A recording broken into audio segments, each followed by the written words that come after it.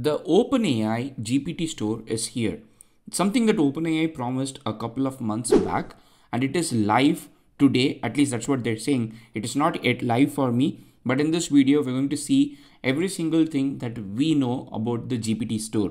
Now, if you're not familiar with GPTs, I've got a separate video where I've made a tutorial how to create your own GPTs. Please check it out. But just in a nutshell, GPTs are like this tiny small apps that you can create on top of ChatGPT Plus, and you can share it with anybody. And that means you can share it with people that you want, or you can share it with the entire internet. When you want to share it with the entire internet, OpenAI decided to put that into a store, just like App Store. So they've taken this concept of App Store and they've said, okay, what if we take all the GPTs that are shared publicly by these people and then start featuring them? And that is exactly what the GPT Store is. GPT Store is supposed to look like this, where you have got like the featured picks, the trending picks, the top picks, and specific themes, and all these things that are built by the community, or in this case, OpenAI is calling them builders. So that are built by the builders, and that is available for everybody to use. And if you want your GPT to be available for everybody in the GPT Store, it's very simple. The first thing that you need to do is, first of all, you need to have the ChatGPT Plus subscription. Once you have ChatGPT Plus subscription, after you create the GPTs, you have to go to one of these GPTs. And then after you go to one of these GPTs, for example, if this is a GPT that I have created, you can see 30 plus chats have been made and it is already available for everyone. So I can click edit GPT here. And on the top right, you can see the save button. And once you see everyone, you can see this message appearing that says this GPT may appear in the GPT Store coming soon. That means once you make it available for everybody to use, OpenAI will index this as part of their GPT Store. And if your GPT is like mind-blowing, amazing, or like a lot of people love it, then the chance of OpenAI featuring this or this appearing on trending section is high. Once you're done with that, the next thing that you need to do is you need to verify your builder profile. Go to your profile, click settings and beta, click builder profile, and here your name will be displayed, which is from your billing details. And you can select a domain, like you can select a domain, verify a new domain, give some kind of domain name. For example, I can say openai.com, submit, and it will say, okay, add this to as a TXT record to your DNS. So this is to make sure that only you own this domain, so that, you know, I cannot like go on adding openai.com. So ultimately this will get displayed when you have like a GPT here. This will ending up getting displayed here with your name and the website, like the hyperlinked website. It's quite interesting to see how they're going about this. So they're again calling this as a builder profile. So they want you to end up creating or building these GPTs, sharing this publicly. Now you might ask the most important question: why on earth would I create a GPT and then let it available on the internet for anybody to use? First of all, GPTs are already extremely popular. I'm not sure like how many people use it day to day. I don't have like MAU numbers, like monthly active users or daily active users. But a lot of people I know personally use GPTs for a certain purpose.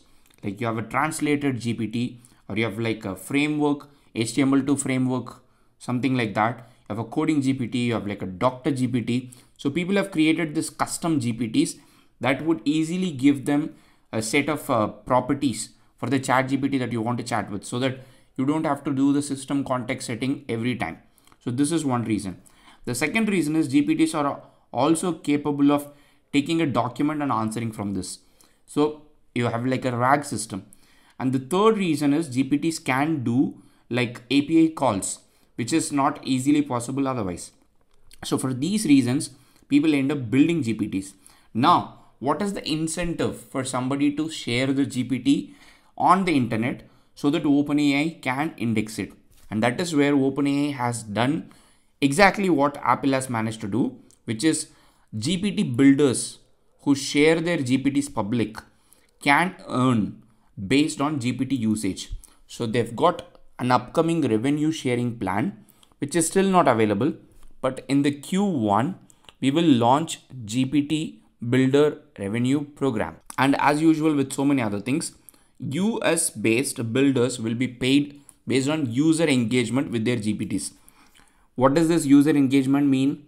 And how many users, how many GPTs owners will be paid, and what kind of revenue sharing? None of these details have been shared by OpenAI. We will provide additional details on criteria for payments as we get closer.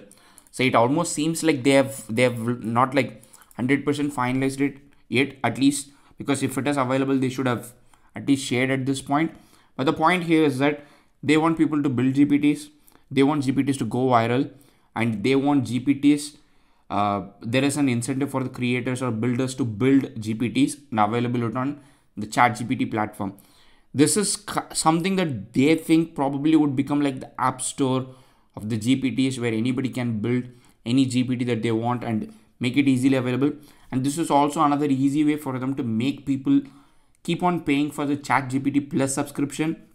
So this way, for example, like even though you love using open source language models or open local language models, you would still end up paying for ChatGPT Plus subscription, because one of the GPTs that you like or somebody you like has created a GPT, and then you would want to use it. So this is something that looks nice at the start, but I'm definitely looking forward to see how this is going to take off and how this is going to go. So you can go access ChatGPT chat.openai.com/GPTs. At this point of recording this video, it is still not available for me. When I go there, I don't see the GPT store, but not sure, like, because it is it from because is it that I'm in India, or it's just like part of A/B test. I'm not really sure why it is not available for me.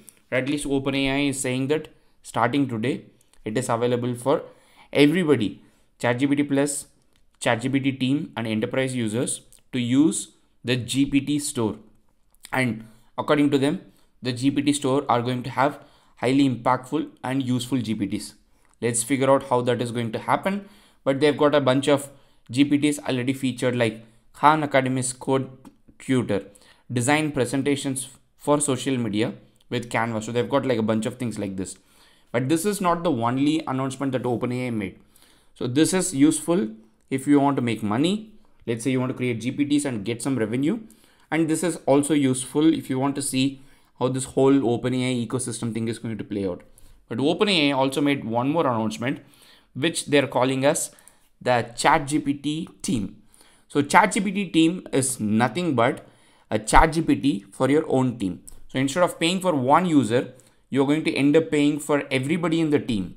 And each user you can pay $30 if you pay monthly, or if you pay annually, you are going to pay $25 per month per user. Now, why would you pay extra $5 for a ChatGPT or extra $10 for ChatGPT, which you could have already used separately? The answer to the question is very simple. If you use ChatGPT Team, first of all, there is no training on your business data or conversations. You have a secure workspace for your team, and you can share GPTs only within your workspace, and you got an admin console for workspace and team management. I honestly feel that this is going to be a huge hit, and they've also shared some research paper that was done as part of Harvard Business School, how people using GPT ended up producing more work, like quality work, knowledge work.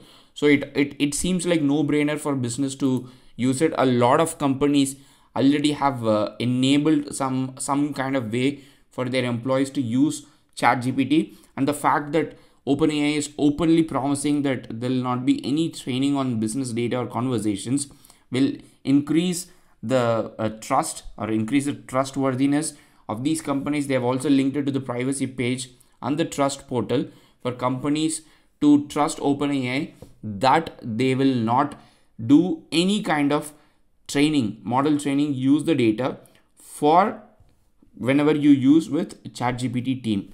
And also along with that, it comes with the regular ChatGPT Plus advantages. You have got the GPT-4 with 32K context window. You have got DALL-E 3, GPT-4 vision, browsing, advanced data analysis, or something that they used to call code interpreter. Now all these features with also the team collaboration is available right now. So OpenAI has made these two announcements.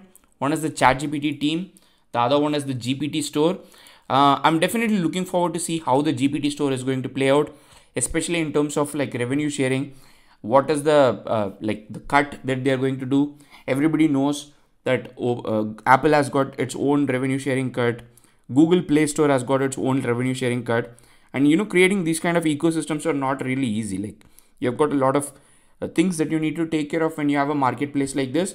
So I'm looking forward to see what OpenAI is going to do, and will we have ultimately a paywalled, or like for example a Stripe integrated GPT that would ultimately probably become like a micro SaaS. I'm definitely looking forward to see how this space is going to pan out, but at least at this point, here is the GPT store that OpenAI promised. Let's see how this is going to pan out. See you in another video. Happy prompting.